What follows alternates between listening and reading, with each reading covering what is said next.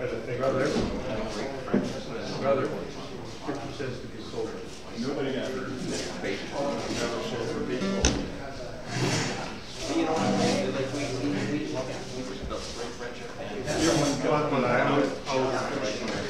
Yeah. I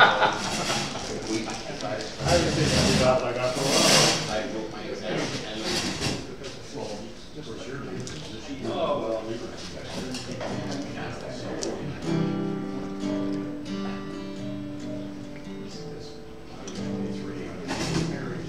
I keep telling Chris here that I just keep trying. Good afternoon, man. Hope everyone got a nice nap, or the opposite of nap, exercising in the hot sun. But it's good to be back, and we're just going to sing one song here, number 62.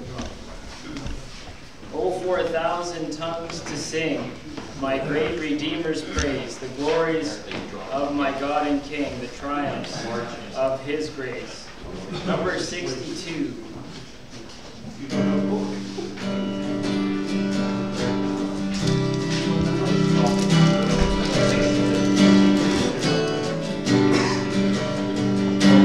For 1,000 tongues to sing my great Redeemer's praise, the glories of my God and King, the triumphs of His grace.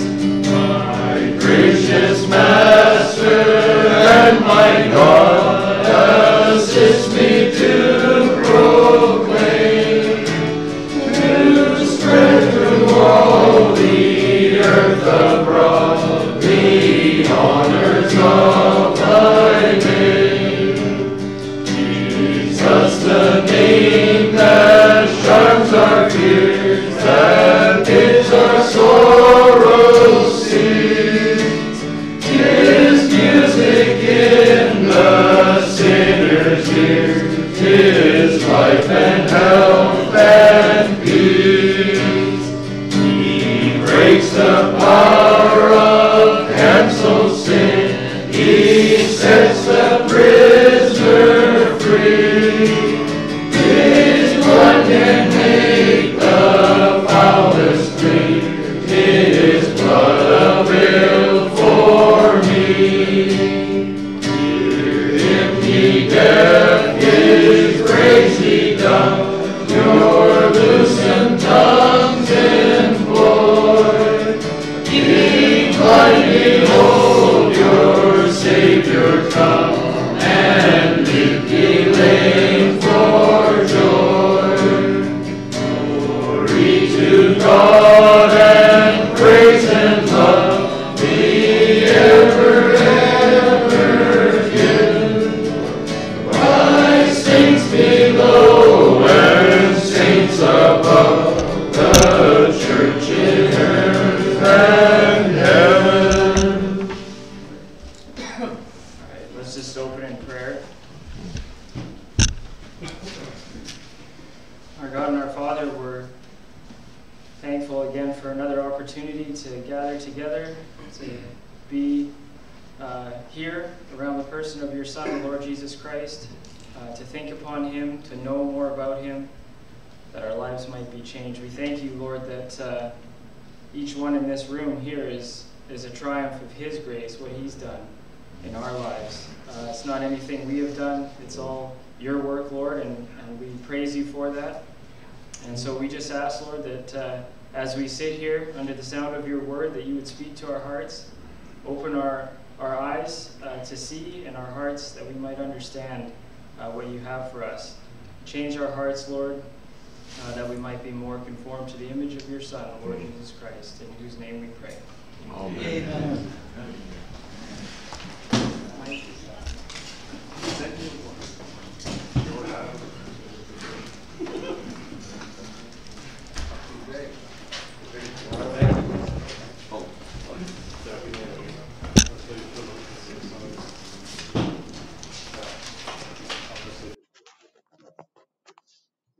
I'm having a hard time getting this in. That's why.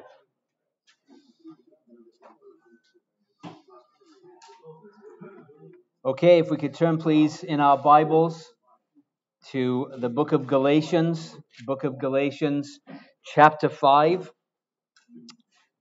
Galatians 5, I'm going to be reading from verse 13, verse 13. And we will read down to verse 18. It says, "For brethren, you have been called unto liberty. Only use not liberty for an occasion to the flesh, but by love serve one another. For all the law is fulfilled in one word, even in this, thou shalt love thy neighbor as thyself. But if ye bite and devour one another, take heed that you be not consumed one of another. This I say then, walk in the Spirit, and you shall not fulfill the lust of the flesh. For the flesh lusteth against the Spirit against the flesh. And these are contrary the one to the other, so that you cannot do the things that you would.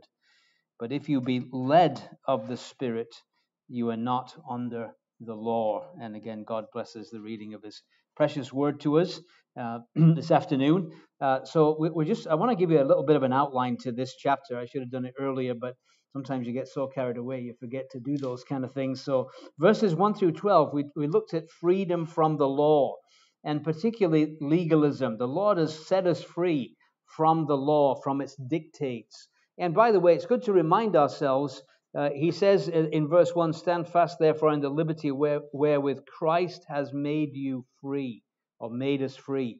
And sometimes we forget the high cost of our freedom.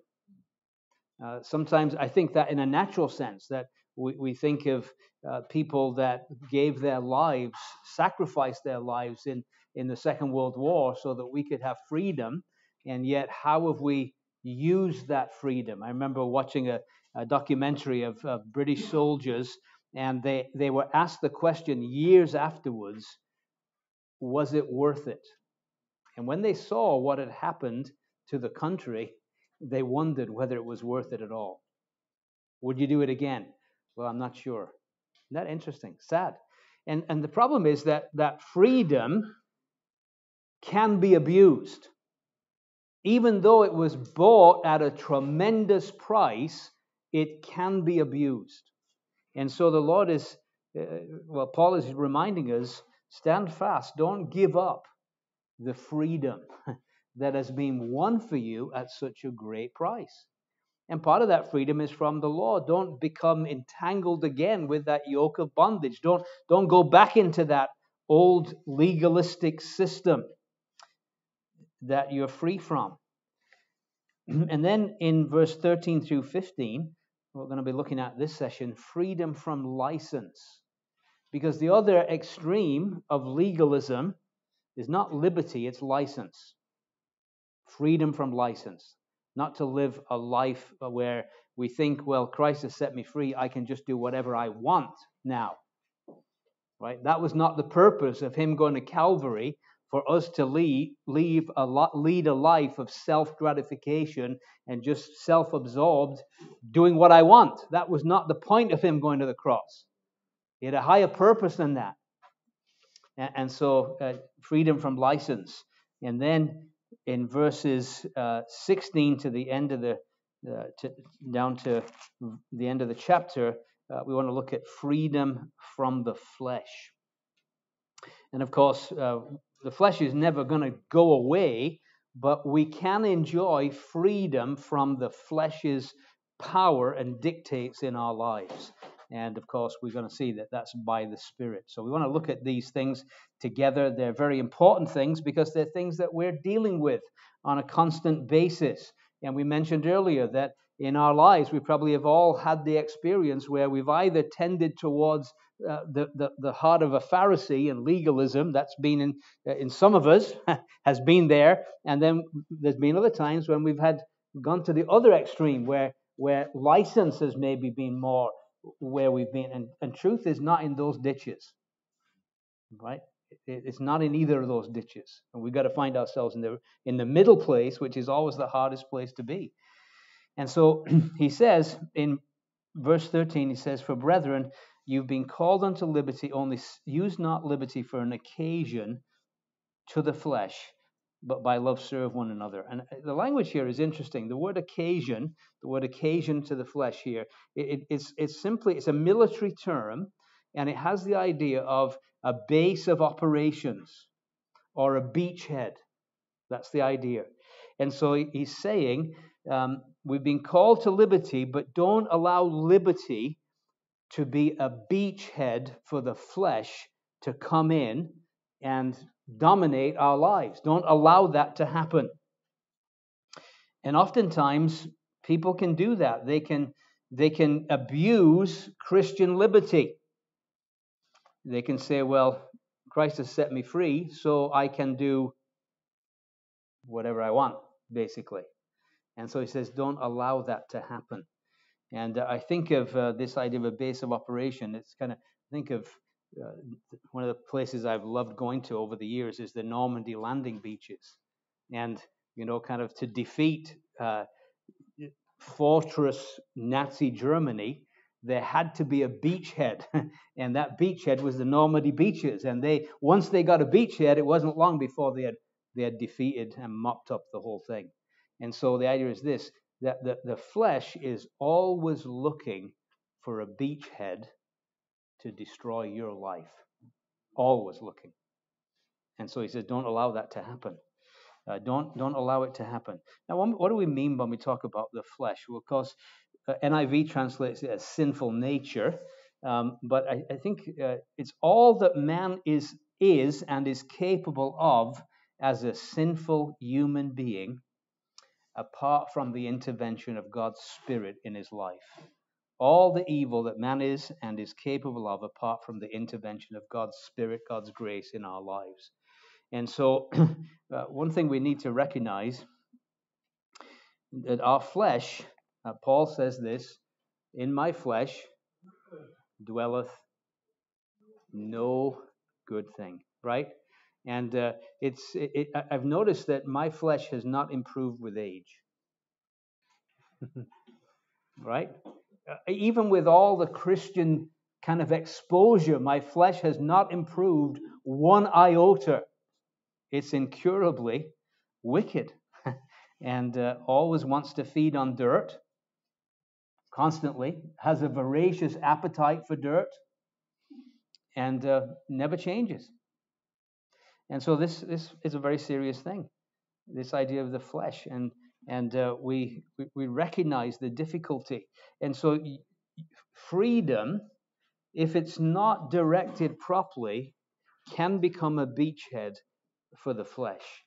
And I want you just to look at the verse in Jude just for a second, and the book of Jude and verse 4.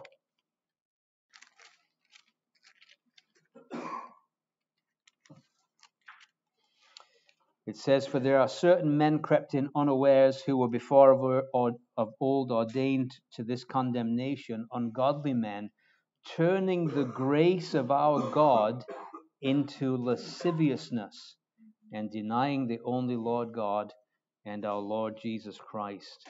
And so turning it into lasciviousness. And so there's this danger that this freedom we have can indeed be abused. And so it's interesting. What he says is this. He says, "Brethren, you've been called unto liberty, only use not liberty as an occasion to the flesh, but by love serve one another." And so it's interesting. There's different kind of aspects of slavery here. There's this bondage or slavery to the law that he's spoken of. And then there's kind of this slavery to the flesh, because sin and the flesh are enslaving. And then there's another type of service that he is encouraging us to be involved in. He says, instead of using your freedom as a beachhead for the flesh, instead, he says, by love, serve one another. Use your newfound freedom through love to serve one another. it's not a biblical statement, but in one sense, it's very true. The devil finds work for idle hands to do. You ever heard that? And so if we're busy serving one another, and especially if it's in the energy of divine love, then there won't be a lot of time for the flesh to get a beachhead in our lives, right? So be active in that kind of service. That's what he says. And of course the Lord says, it's more blessed to give than to receive. And so he's saying, use your liberty, motivated by love, to serve one another, instead of allowing it to become a beachhead for the flesh. And then he says this in verse 14, for all the law is fulfilled in one word, even in this, thou shalt love thy neighbor as thyself. But I mentioned this the other day, that Wesley, as he wrestled with this idea of holiness and holy living, verses like this really impacted his thinking. And what he said was that if we could be filled with perfect love, we wouldn't have problems with sin.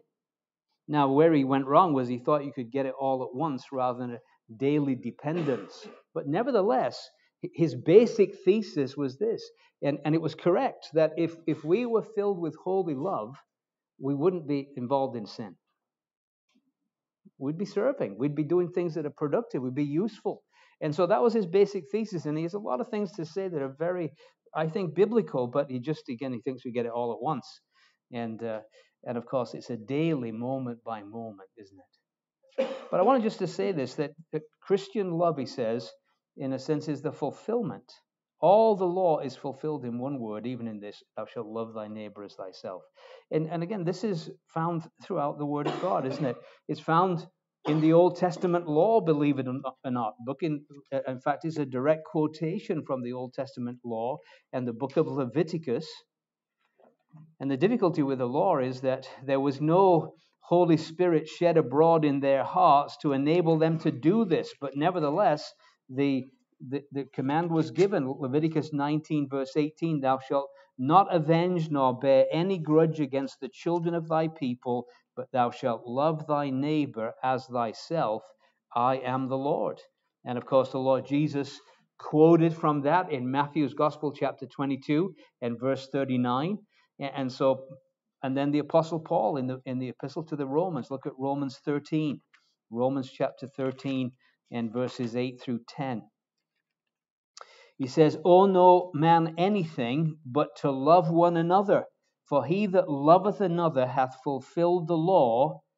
For this, thou shalt not commit adultery, thou shalt not kill, thou shalt not steal, thou shalt not bear false witness, thou shalt not covet. And if there be any other commandment, it is briefly comprehended in this saying, namely, thou shalt love thy neighbor as thyself. Love worketh no ill to his neighbor, therefore love is the fulfilling of the law. And so what we could say for all of us in our struggles with the flesh and with sin, maybe we need to be praying more earnestly, Lord, would you fill my heart with your love?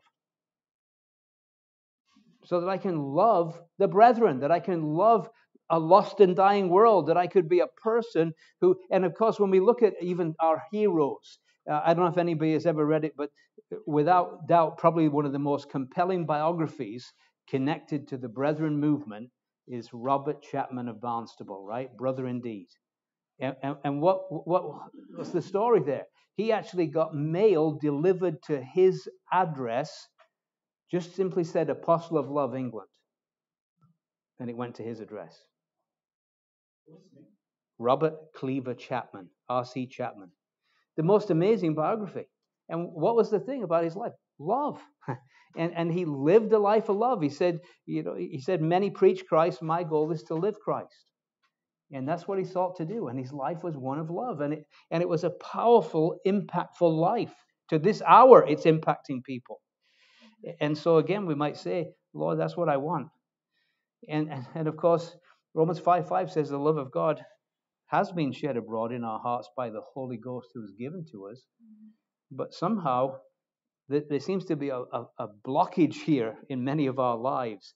And I think part of it is maybe we're not intentional in saying, Lord, I want to do this. I want to yield myself fully to your Holy Spirit, that you might love this needy world through me. Kind of an intentional desire.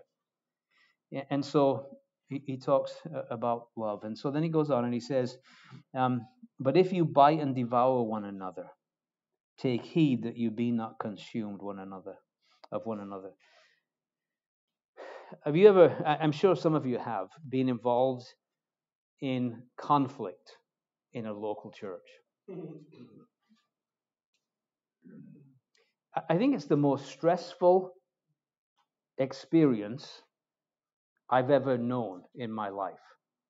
And I've been through some stressful things, but nothing compares to going through conflict in the local church.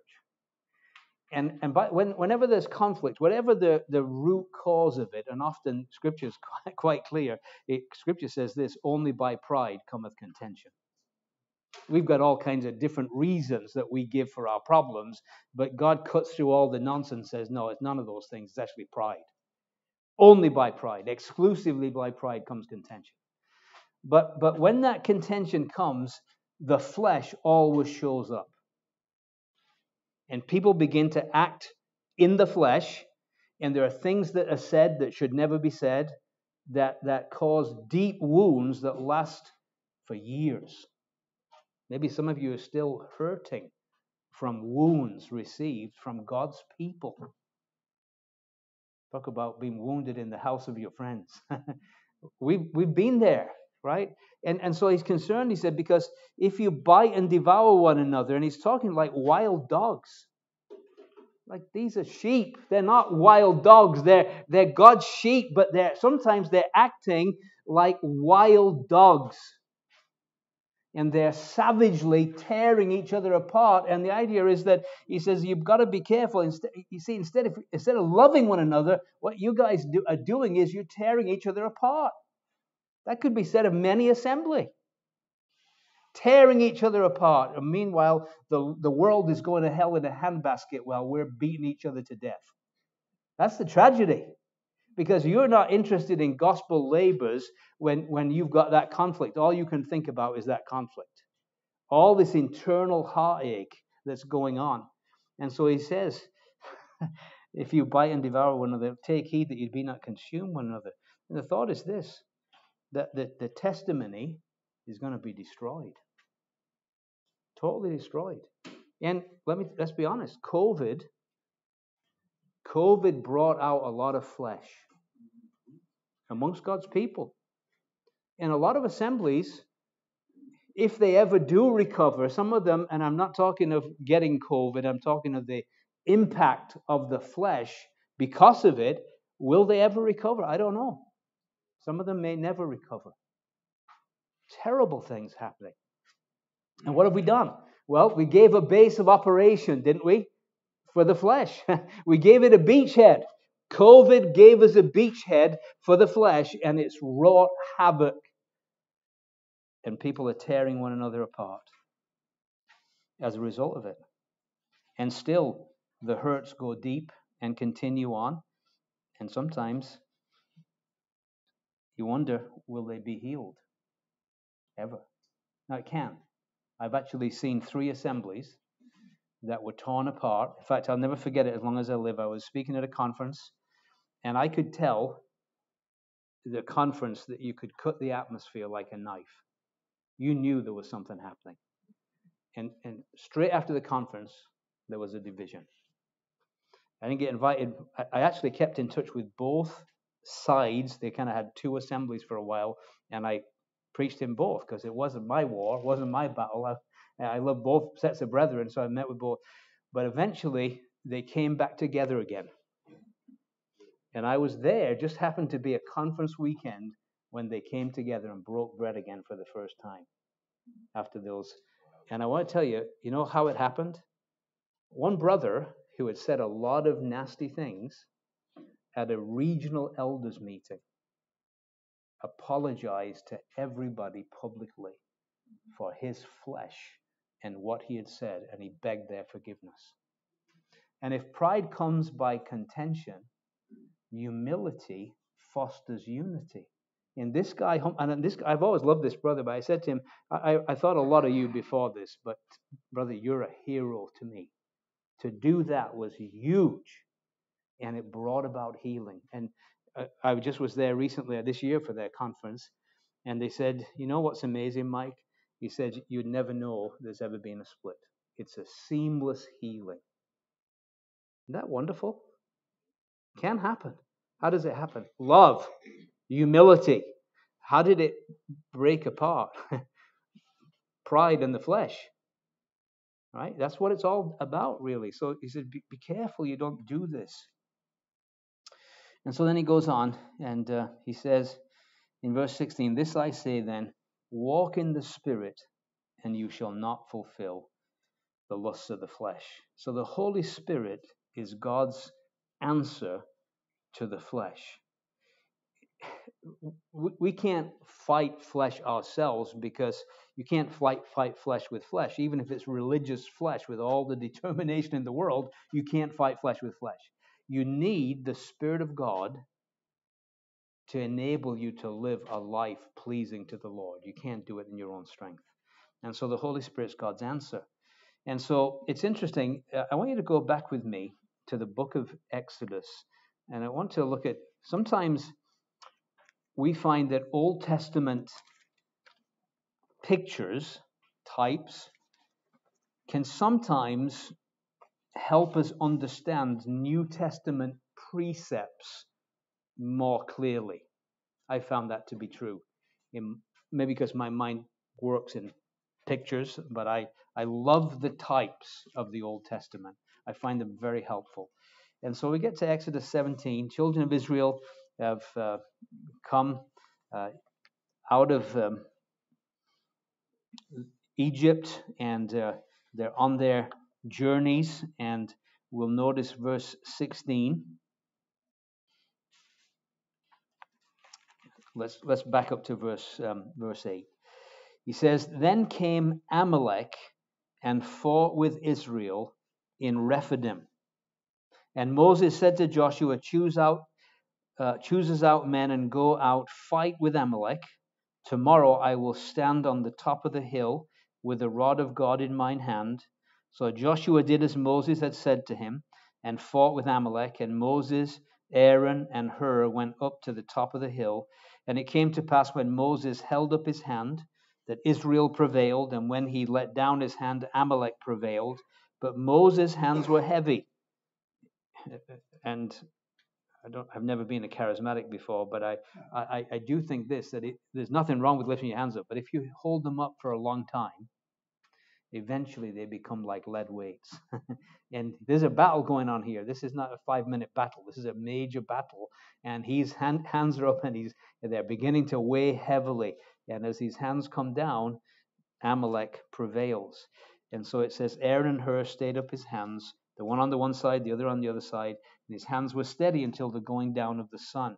And Joshua discomfited Amalek and his people with the edge of the sword. And the Lord said to Moses, write this for a memorial in a book, and rehearse it in the ears of Joshua. For I will utterly put out the remembrance of Amalek from under heaven. And Moses built an altar, called the name of it Jehovah Nissi, or Nissi, for he said, because the Lord hath sworn that the Lord will have war with Amalek from generation to generation. Now, Amalek is an Old Testament type of the flesh. And so this is it's a marvelous picture in a sense. And actually it comes after Moses struck the rock and the water gushed out. That's a picture of the giving of the Spirit, right? John 7, kind of the Lord Jesus, out of his innermost being will flow rivers of living water. Just straight after the giving of the Spirit, the next thing that happens is Amalek shows up. Flesh and spirit in conflict. That's what we're going to be looking at in Galatians 5. And it's a wonderful picture, because up on the mountain, you have one with hands raised, and wherever the hands raised, there's victory. By the way, don't we have somebody standing at God's right hand on our behalf, ever living to make intercession for us. And by the way, his hands never get tired. And he prays for us that we would win the victory against Amalek. But what's interesting is, when you look at the wording of verse 16, because we tend to think that the battle is really between me and the flesh. But notice what he says in verse 16. He said, because the Lord hath sworn that the Lord will have war with Amalek. In one sense, it's not my battle. The battle is the Lord's. But the Lord will have war with Amalek. And that's why it says the flesh lusts against the spirit against the flesh. Right? That's where the real battle is, between the spirit and the flesh. And so, I want you just to look at Deuteronomy. We're just kind of taking that picture a step further. Book of Deuteronomy, where we get some additional information in Deuteronomy 25 and verse 17 concerning this battle. It says, remember what Amalek did unto thee by the way, when you were come forth out of Egypt, how he met thee by the way, and smote the hindmost of thee, even all that were feeble behind thee, when thou wast faint and weary, and feared not God. Therefore it shall be, when the Lord thy God hath given thee rest from all thine enemies round about, in the land which the Lord thy God giveth thee for an inheritance to possess it, thou shalt blot out the remembrance of Amalek from under heaven. Thou shalt not forget it. So what we get here, additional little bit of detail, and it's the attack came on those who were stragglers and those who were tired. You notice that? That's who Amalek attacked. Now, there's a practical application to that. I find myself personally most vulnerable for the flesh's attack when I'm tired. Right? When I'm tired. I'm a morning person. Early in the morning, I don't have much battles with the flesh. Nighttime, I'm really tired. I'm not thinking rationally. I'm not coherent. and that's when the flesh comes and attacks, right? He recognizes when we're at our weakness. By the way, isn't it wonderful? The Lord says that there's a day coming when he will utterly blot out the remembrance of Amalek. That's what we're talking about, the rapture being so appealing, because the remembrance of Amalek and the battle with the flesh will be over. But here's the interesting thing.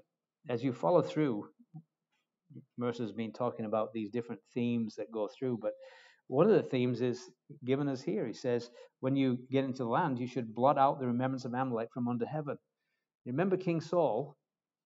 What was he tasked with? Wipe out Amalek. And he spared Agag. Remember that? And it's a picture of the danger of going easy on the flesh. Go to the book of Esther. What about this guy Haman? Where's he from?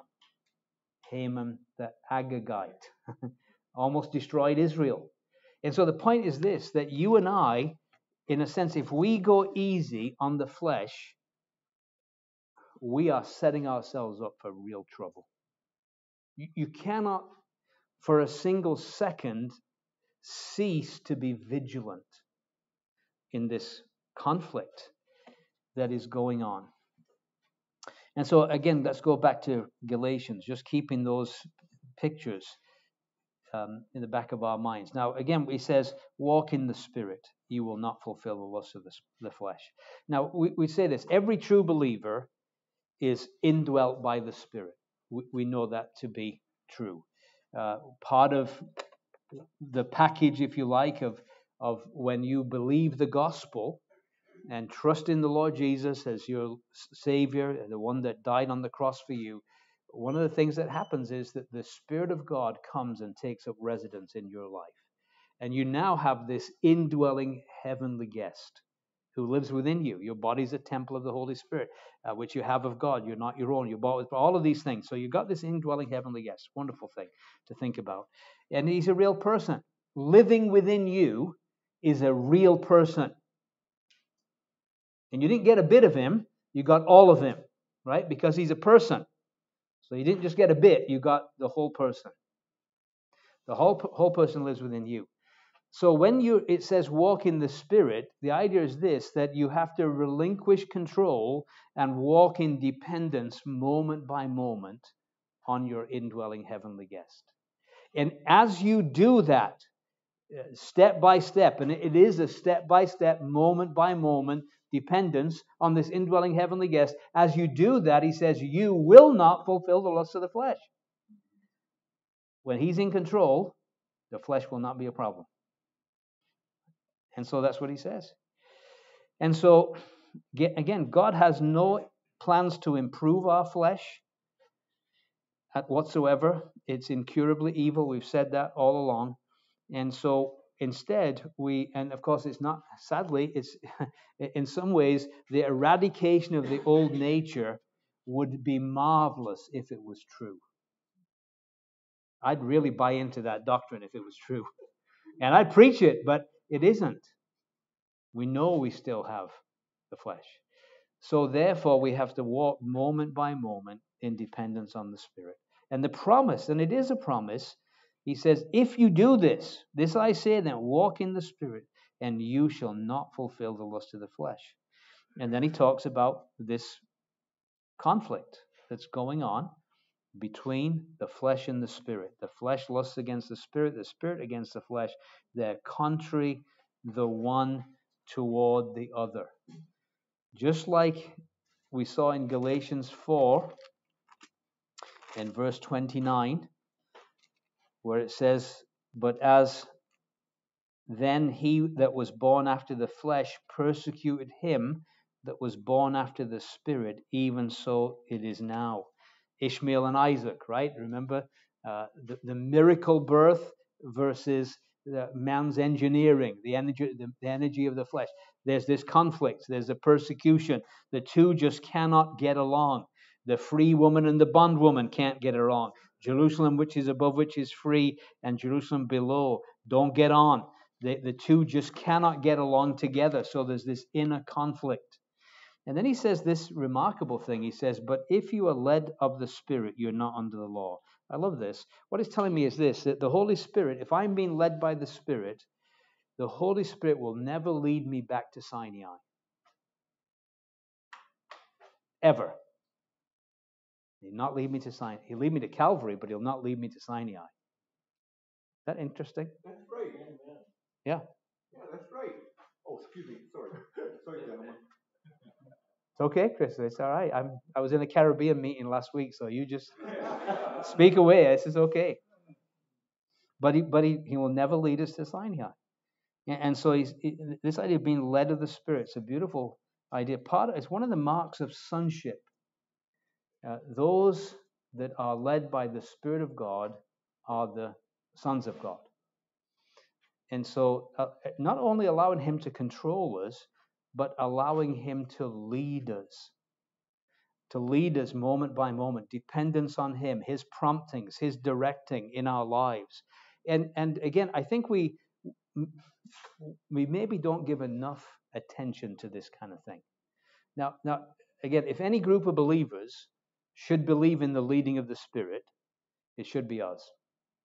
Because you've been at the Lord's Supper and you have witnessed, I am sure, at least once, the leading of the Spirit in the remembrance meeting.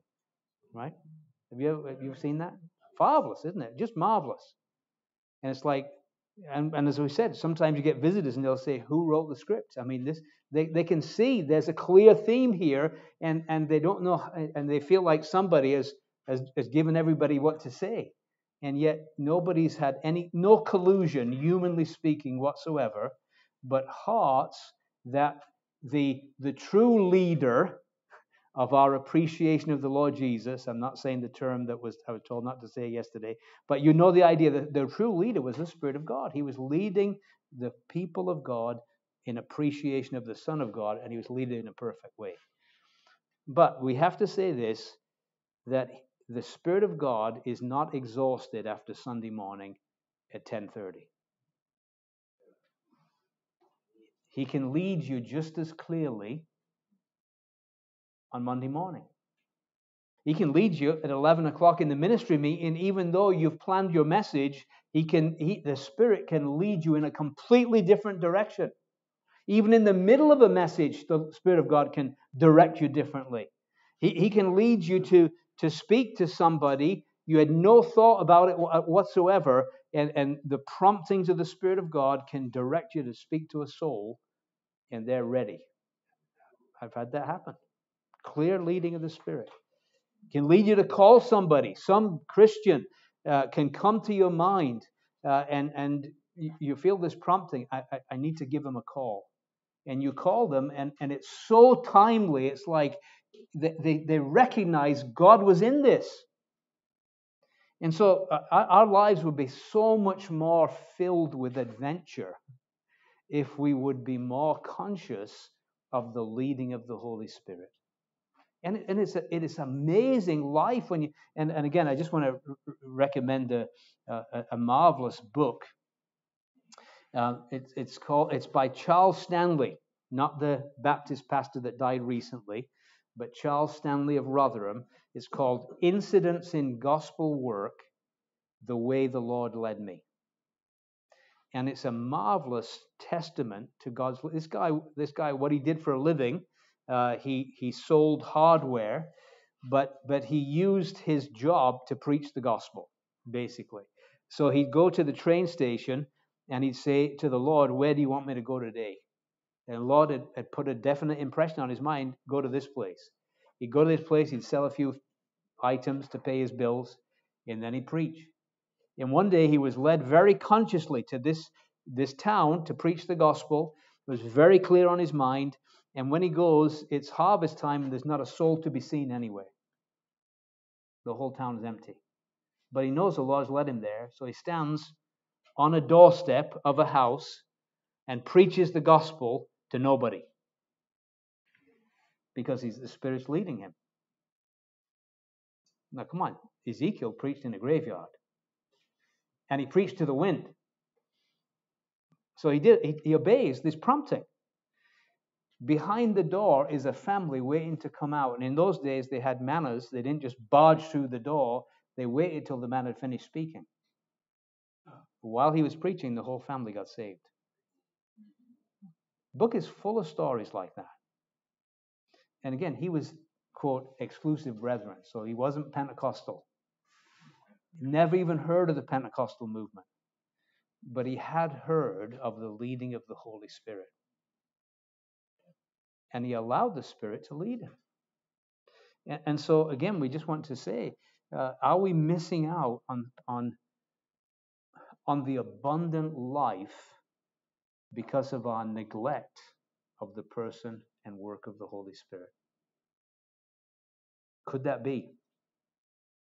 And I think it could be. I think that, again, part of it, we've said this over the years, that there's been an overreaction to Pentecostal craziness, or charismatic craziness, perhaps a fairer way of putting it, that we have gone to the other extreme where we're very gun-shy, afraid of the very topic of the Holy Spirit. But in this, and again, our lack of consciousness of the person of the Holy Spirit the reason why the flesh is so prevalent in our meetings? Why is there so much division? Why is there so much moral failure amongst us? Could it be that we're neglecting the source of victory and power and abundant joy by ignoring the heavenly indweller? And so it's good to ask ourselves the question ourselves. How conscious am I? Brother Peter Brandon, amazing man in many ways. He's with the Lord too, but he wouldn't put his feet on the floor on a morning before acknowledging that he was a vile sinner And he had no hope of ever living the Christian life unless the Lord, the Spirit, would lead him. And before his foot touched the ground. And moment by moment. And his life was so fruitful, so productive for God. And so we've got to ask ourselves, where are we in all of this? And so, let me just say one other thing here, which I think is important for us to think about too. And that is, we did say that Amalek attacks when we're tired. And so, I think it's important to have a strategy. We know when we're vulnerable and when we're weak, right? So you have to recognize, Paul says we're not ignorant of his devices, right? We know how he works. So you've got to make some kind of plans or strategies to not allow yourself to be in a vulnerable place when you're tired. Go to bed. Go to sleep. Like if you're tired, just go to bed and don't take a computer with you and don't take a phone with you. Just go to bed. Right? Simple things. But like have a strategy. Because the price of failure is way too high. Right? The flesh, as we're going to see, we're going to talk about this in our next session. We're going to talk about this factory that manufactures pollution. The works of the flesh are these. And we don't want to be this the world has already got enough pollution through sin without our flesh adding to the manufacturing capacity. The works of the flesh are these. We don't want that. We don't want that pollution. There's enough of it out there. So we have to make a strategy. Lord, how do I counteract this? Well, first of all, it's a life of dependence on the Spirit of God.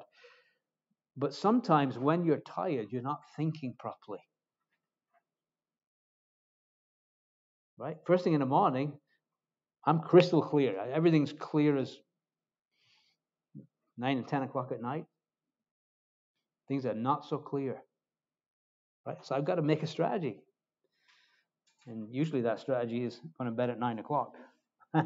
That's my strategy. I go to bed because So anyway, just want to bring those things before you. Our time is gone, but let's just pray and then we'll have some discussion.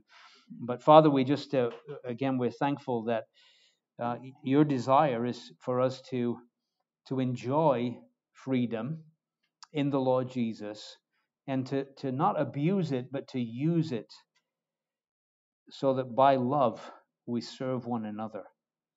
And Father, we pray that these truths in your word would just grip us. Lord, it's not that we're hearing new things maybe we've heard these things before. But Father, we know that concerning this ongoing battle, we do need timely reminders from your word of God.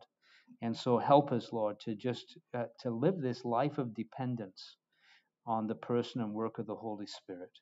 We'll give thee the glory in the name of the Lord Jesus Christ. Amen. Amen.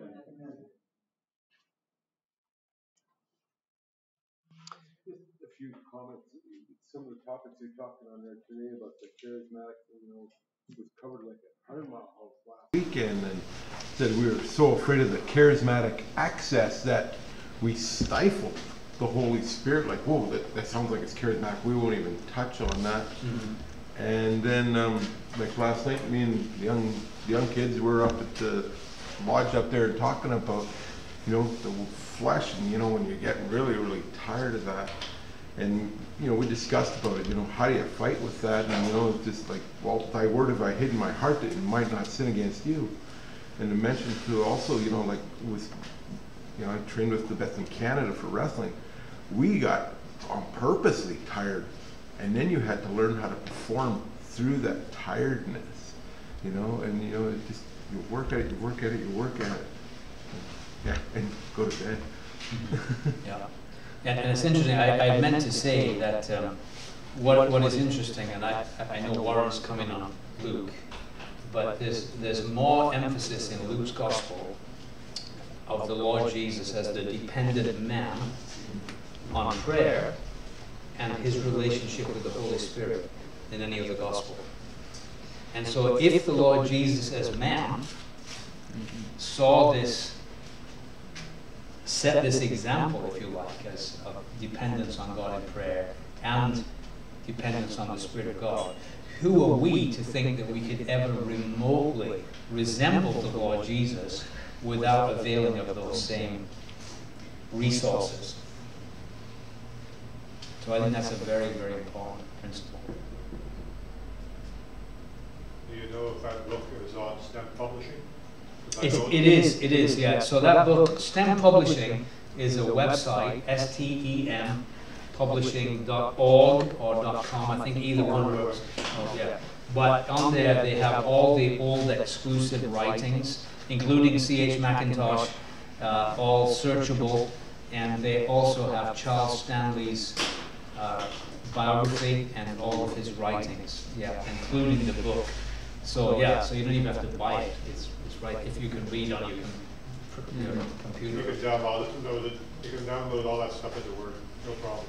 Yeah, yeah. So that's a wonderful resource. Yeah, thanks for mentioning that. Yep. I think it's a question rather than maybe a statement, but earlier in Galatians, Paul writes about having to oppose Peter in Antioch because of his behavior. Would you see that part, that situation, as kind of your description there, where Peter may have fell into the carnal man and not the spiritual man? Yeah, and so what direction was Peter going? Remember we said there's two ways. You can go religious flesh or rotten flesh.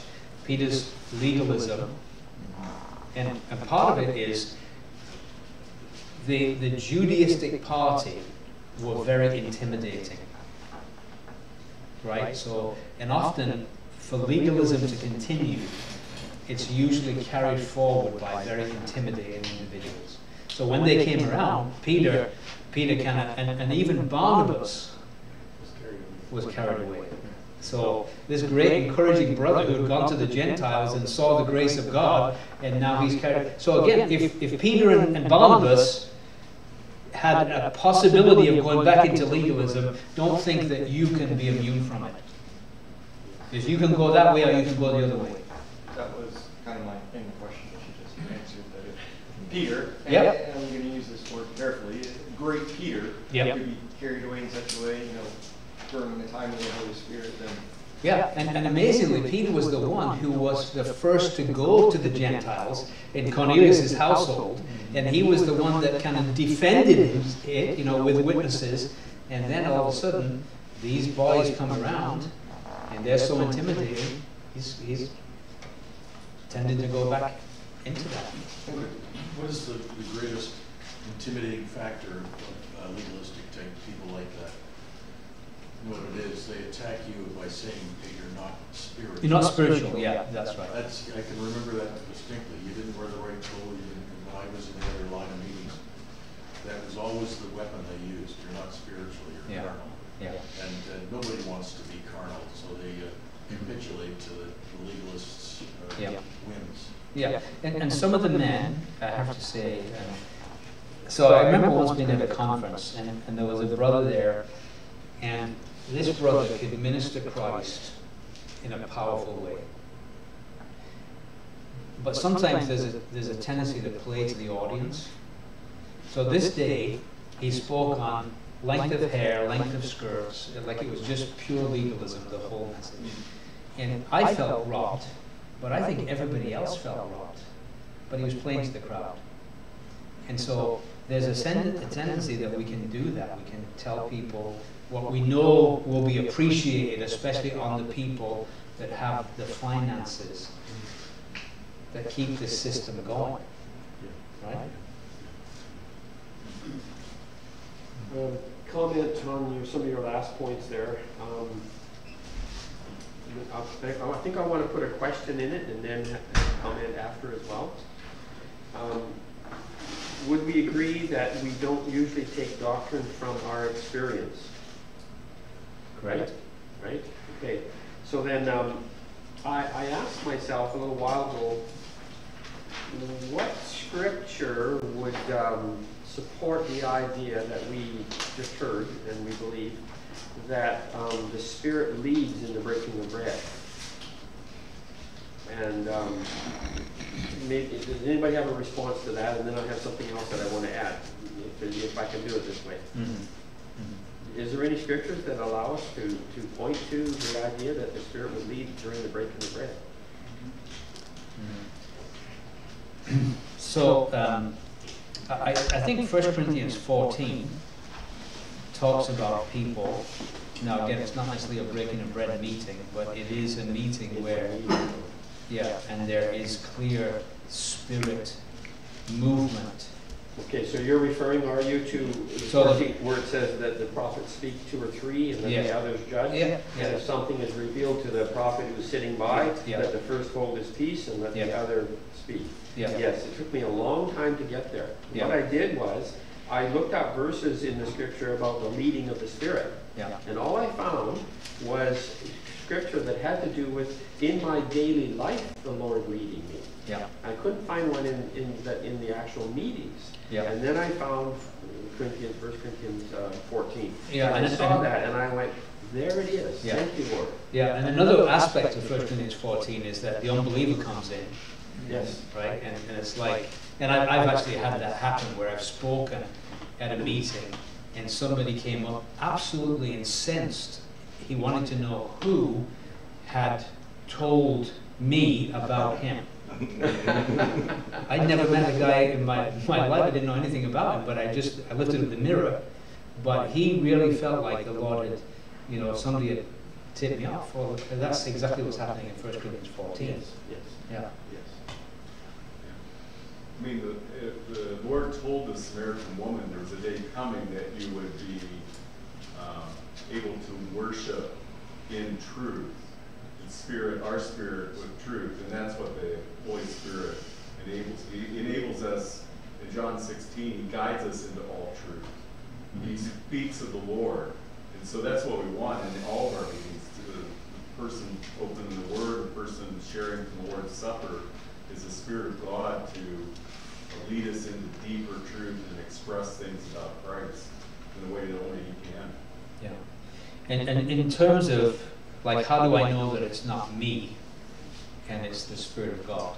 And I'm just going by, my thought is that the Spirit of God, if it's me, it'll always be within my comfort zone.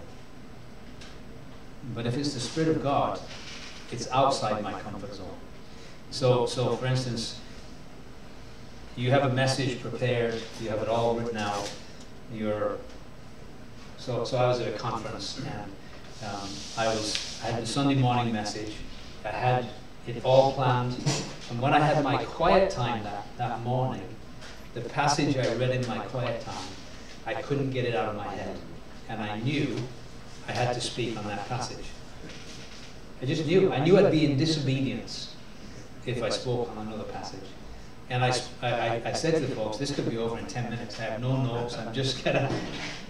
But it was the message, everybody said it was the message of the conference, because it was clearly the Spirit of God wanted that passage brought before the saints. And you probably experienced the same. Sometimes it's something comes out so astoundingly in the Lord's Supper that calls your attention to something that it seems that the Spirit really wants to be further addressed. Amen. And sometimes actually at the Lord's Supper, well, quite often, I've had confirmation about the line of thought that I had for the message. Somebody who knew nothing about what I was going to speak on gets up and says something, and it's like, yes, Lord, this what you want me to do. Another way to find out is the flesh. This came to mind. What are your thoughts and meditations while you're approaching the door of the building? And I'll use the sin and the trespass offerings as an example of you leaving for the Lord to be right for him to begin with. And that has to be dealt with outside before you come in. And I would suggest that is one way of looking at, is it the flesh or not?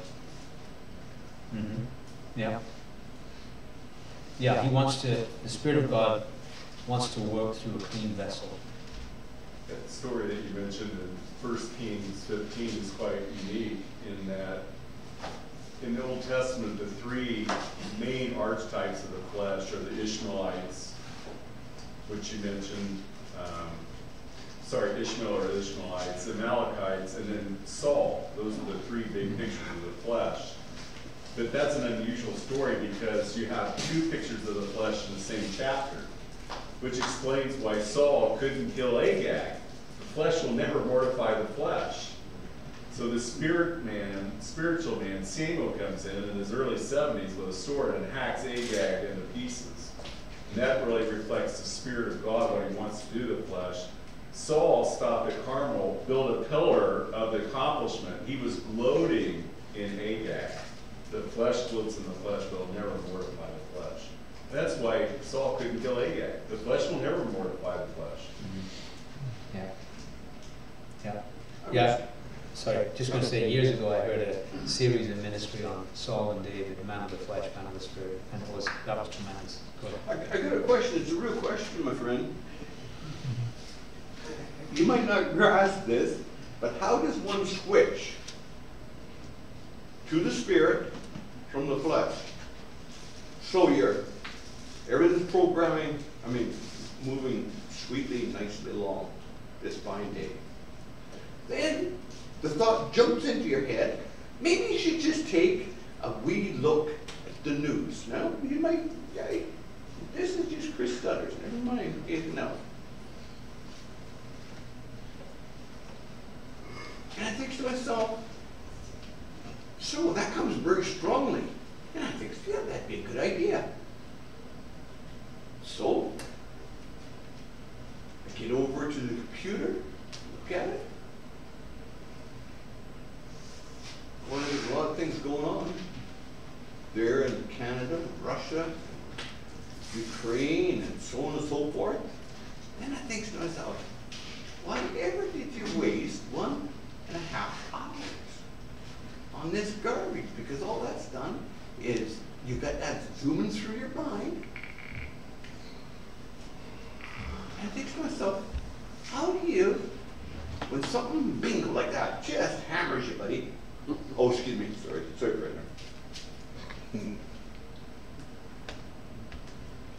You switch to the spirit. And I think what you said towards the end, have a plan.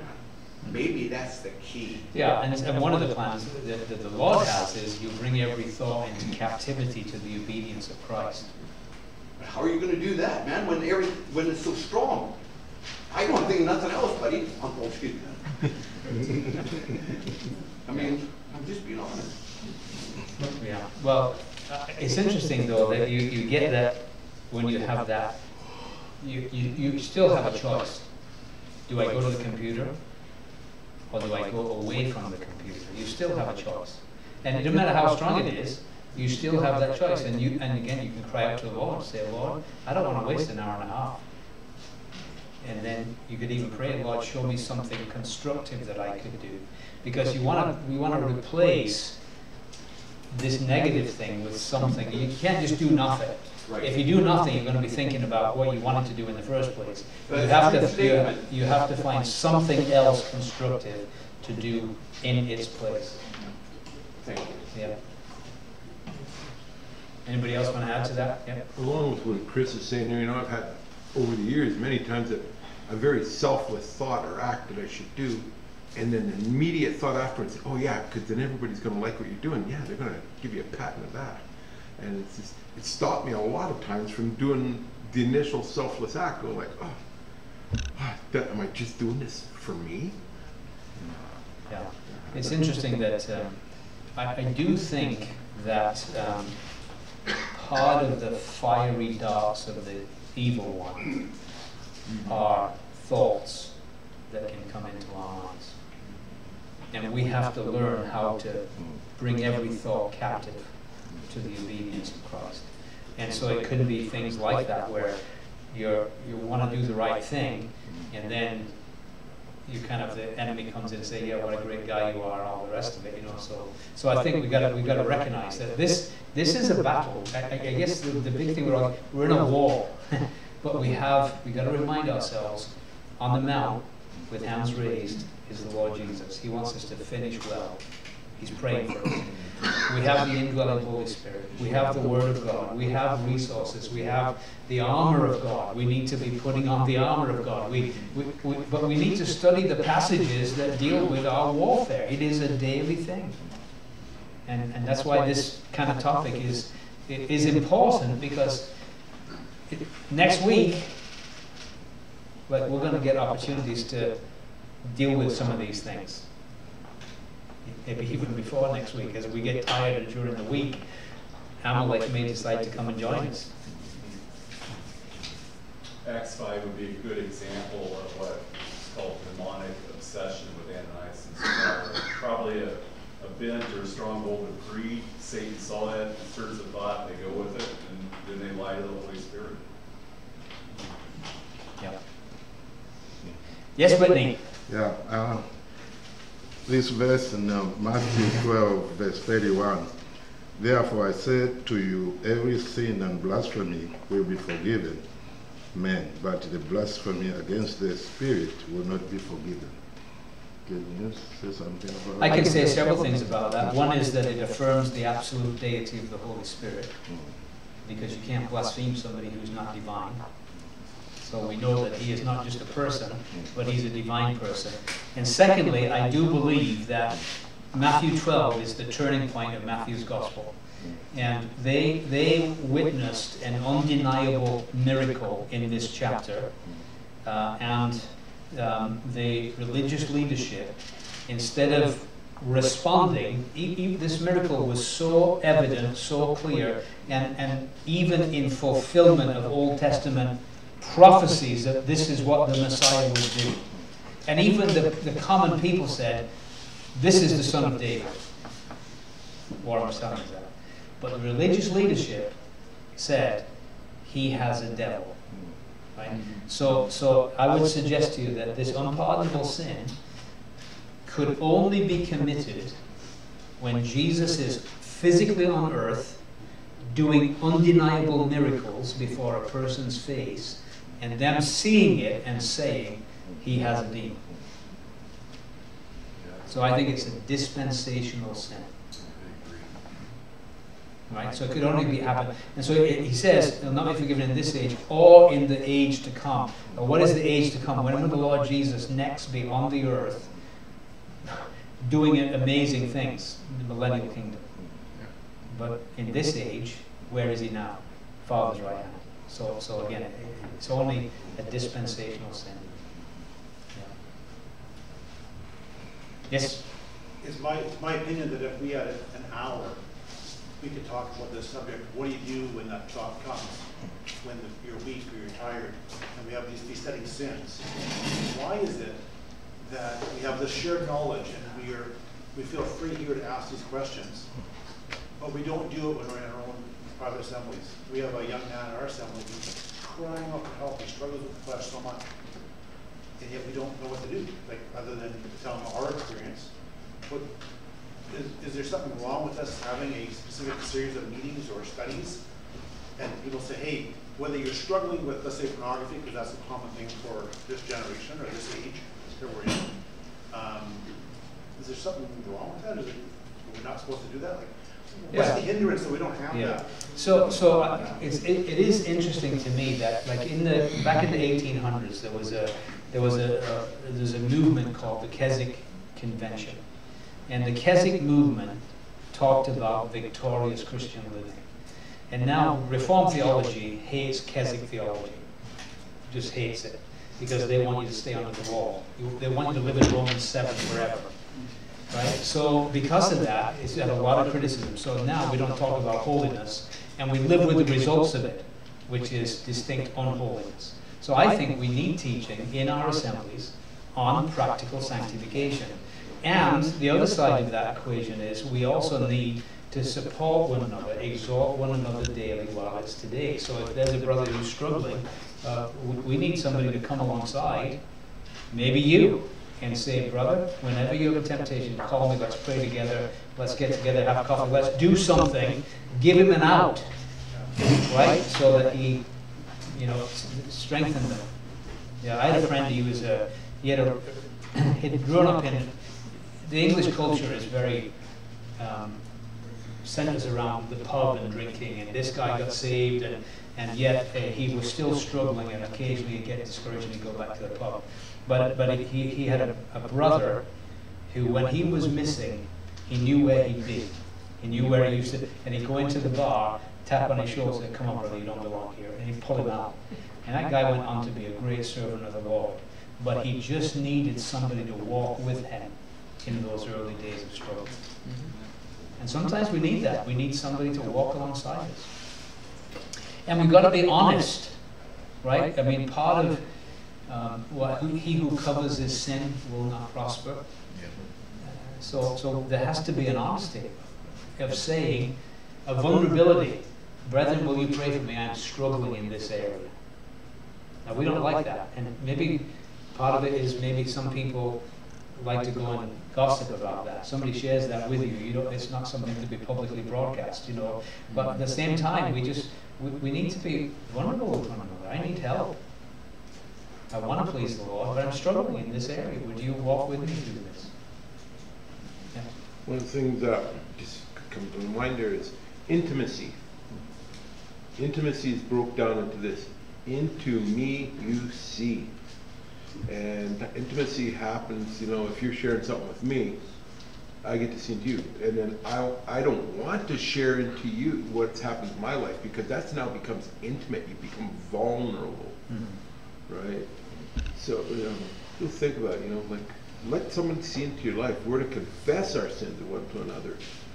And, you know, I have a brother in Prince George. I asked him to come to the conference. No, he's working on something different. And he told me how is addicted to pornography, and he's working on getting a group together. And it's a Christian program. It's almost like AA for brothers who are addicted to pornography, right? And I'm going, well, hey, I got addicted when I was 9, you know, and it's just, it took me years where I could actually say that, because I was so ashamed, right? You know, I'm not looking at pornography and stuff like that, but the temptation, oh, it's there. I got to put my hand up lots because I want to look, right? Yeah, and as we said, the flesh doesn't improve, and it doesn't, you know, it says in Scripture, flee youthful lusts, but I'm not a youth anymore. The youthful lusts don't flee from us.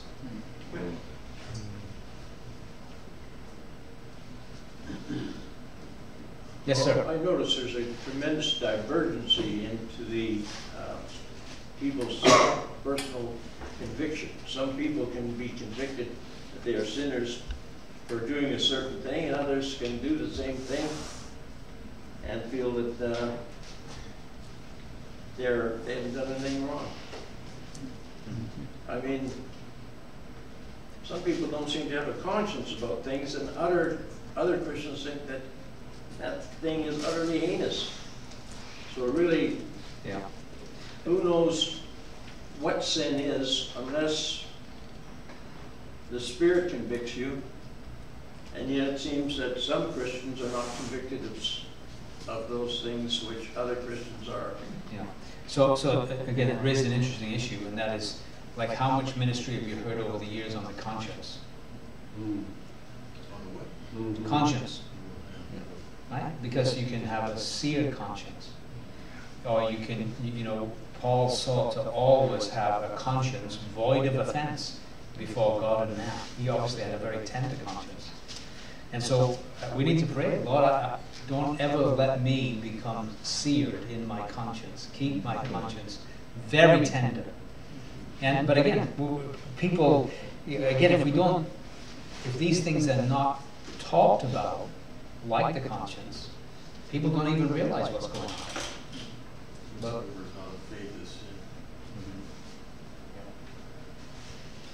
well, I think, I don't know who's... Yeah. Yes, man in control here. I'm in control of it. Yeah, I'll just close with prayer, and we got 1 minute to get in there. Sorry to let it go so long, but it was a good discussion. Thank you. Father, we just pray that the things that we've considered together in this last hour, Lord, we just don't want to walk away and